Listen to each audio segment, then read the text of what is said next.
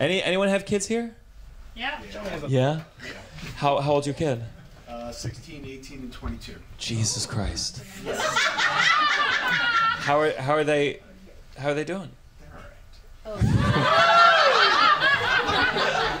What does a 22-year-old do? She's in sales. Sells cigarettes. She sells cigarettes? What, like loose on the street, or like She's a level up. She sells for like Marlboro and stuff. She goes store to store. You're killing me.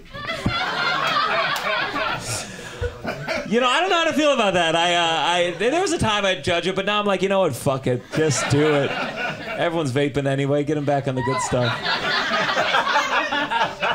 Is this your kid too? No. Are you? I'm his girlfriend. Ah. I didn't know my dad was here tonight. Very exciting.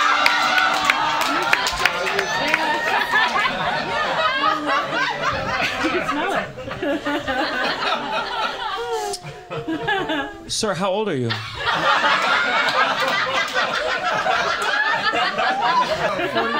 49? Bring it.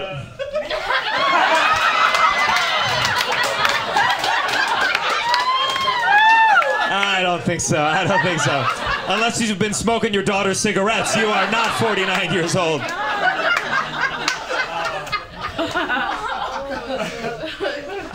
show you my ID. Yeah. And how'd you two meet? At my old job. Yeah? Mm-hmm. What was the old job?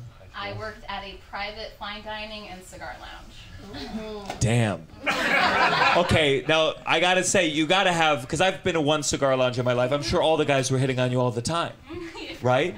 So what made this guy stand out? So I had gone on a date after not going on a date for a very long time, and the gentleman vomited on himself in front of me in the middle of dinner, and then he came back and like after 30 minutes and was like drenched, soaking wet, and didn't like say anything about it and wouldn't acknowledge my questions about it.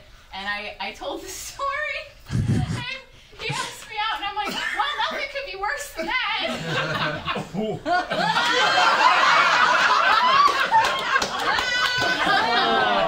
See, guys, sometimes you just gotta wait it out, and eventually she'll meet a man so wretched that you'll seem okay in comparison.